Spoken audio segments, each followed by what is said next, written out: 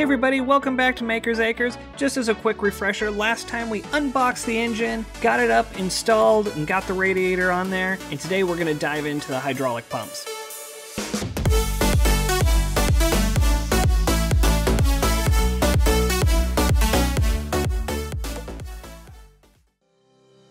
Alright, so today I want to look into this valve block. I was just going to replace it, but after looking at the Genie website, they want $5,500 for this valve block, which is what I paid for the whole unit. That's ridiculous, just totally ridiculous.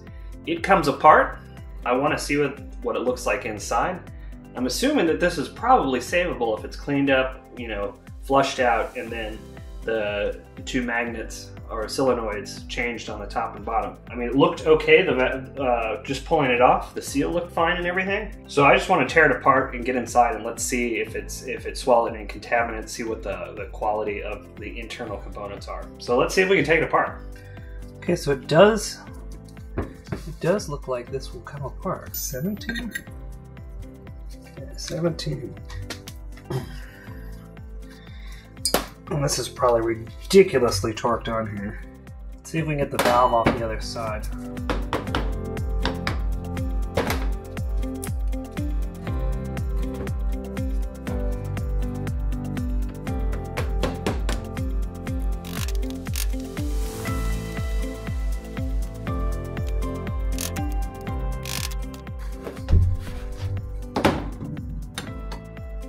Okay. So this broke loose.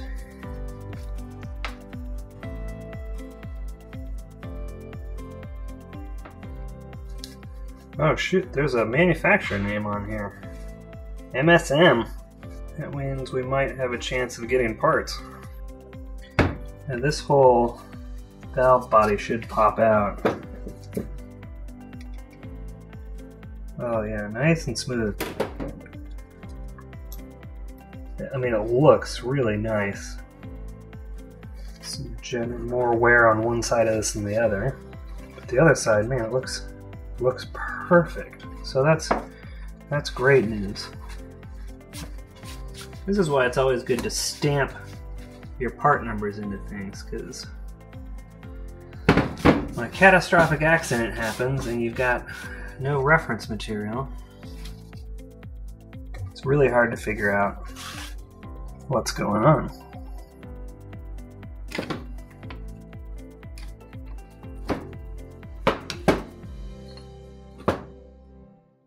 Magnet's really still stuck on here. Let's try that.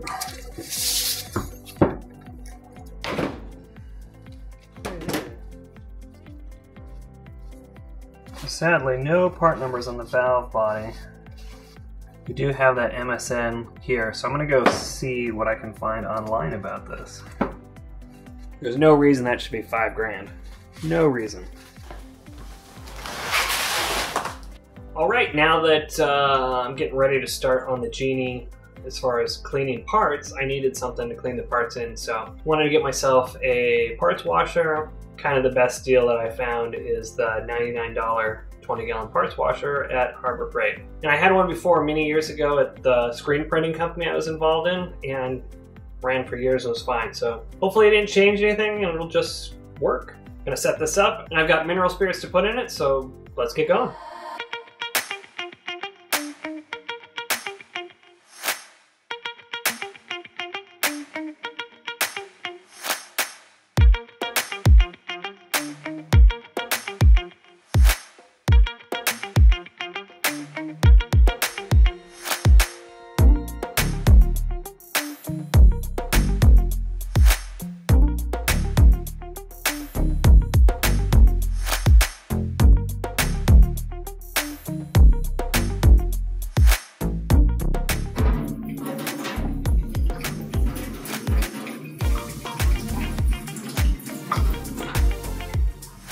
See if it's leaking.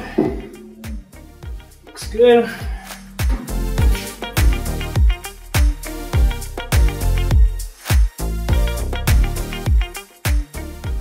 Alright, in true Harbor Frieght fashion form, something's wrong with the pump, and it does not pump. So it kind of clicks. Sounds like there's something maybe caught in it. I'm not sure.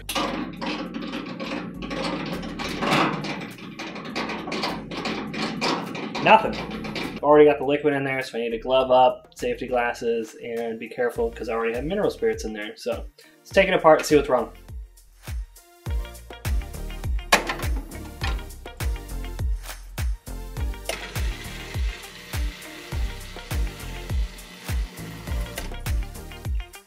So that works. So something about this cover.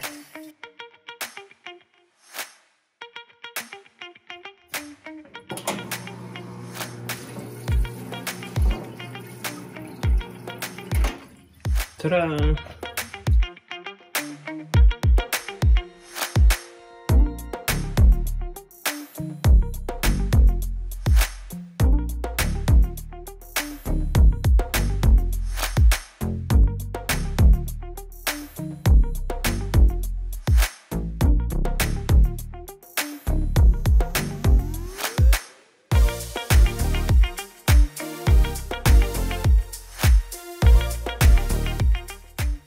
One more piece to that valve.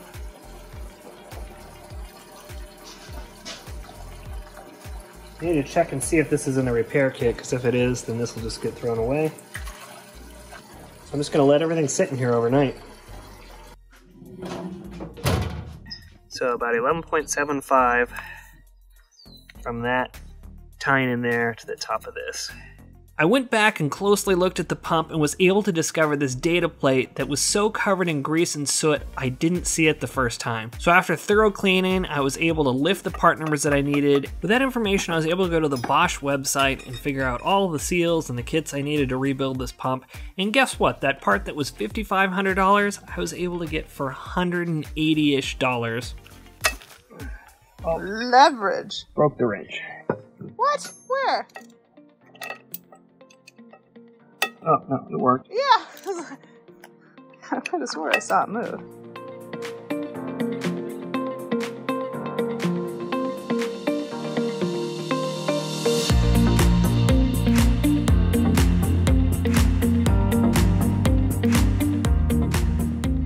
I'm gonna go get a sweater, okay? Oh my god. Delicate precision adjustments.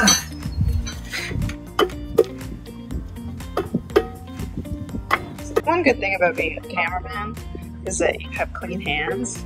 You're not really asked to do this kind of stuff, you just get to watch them grunt and flex. Oh, look how nice and clean that is on that side.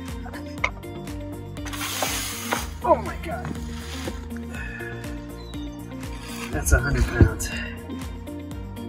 That's more than a goat? I would say so. What do you have to say to Future Bob? I hope it's worth it, Future Bob. Alright, so just for reference, I've got the main pump there. I've got the secondary pump and all of its parts right there. I have the new solenoid valves, the seal kit, the back part of the main pump that came off. I've got the old parts all in here. Old pump parts. And then I'm also bringing the new pump parts, O-ring, and seal kit for the second pump. So that should be good.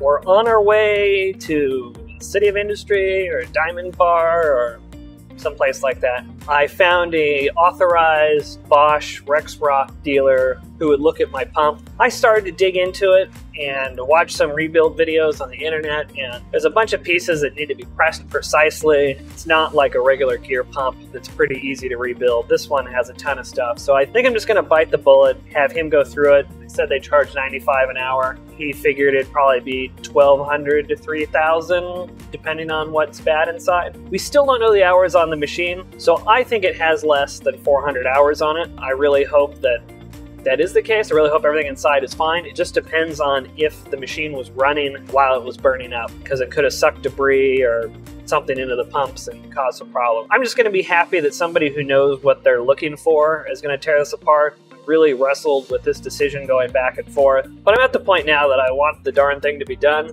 and I want to stop messing around with it. I just want it to work, and so I can move on to my next project. Got a ton of them, and this one is just dragging on, and I feel like there's light at the end of the tunnel, and We're getting there pretty quickly. I think I really want somebody who can tear into this and really who knows what they're doing and can sign off that it is a functioning pump and I'm not going to have problems with it. Because the bottom line, once I start using this thing, I don't want to tear it down again or have it broken. Who knows what I'll be doing that day? Who knows what maybe contractors I might have on site? Who knows how many thousands of dollars that could cost in lost productivity? So hopefully this is good. Hopefully this will go smoothly. They'll go through the pump. There won't be any major issues. Also, that pump is the heaviest damn thing I think I've ever held. So that was a really ridiculously heavy pump. It was really hard to get it in the car. I might have a hernia now.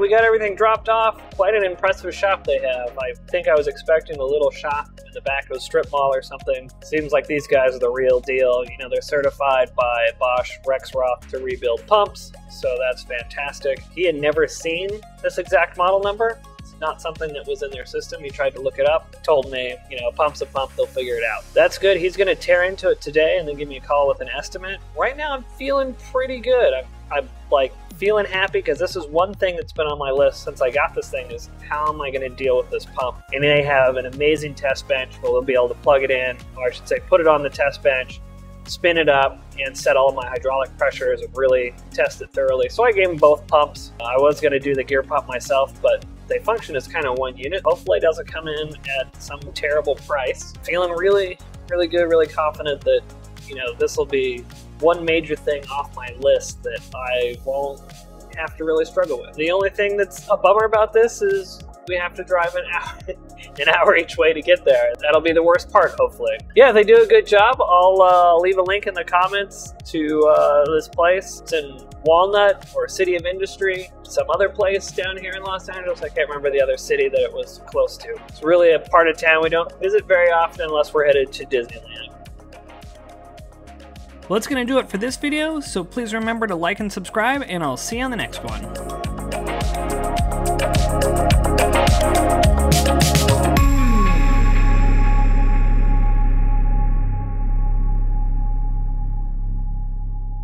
It's not cold out here. It's wonderful. No, it is nice. It's just chilly. I'm a little fresh, as they say. No, definitely not fruity. I'm fresh and like salty, like beef jerky.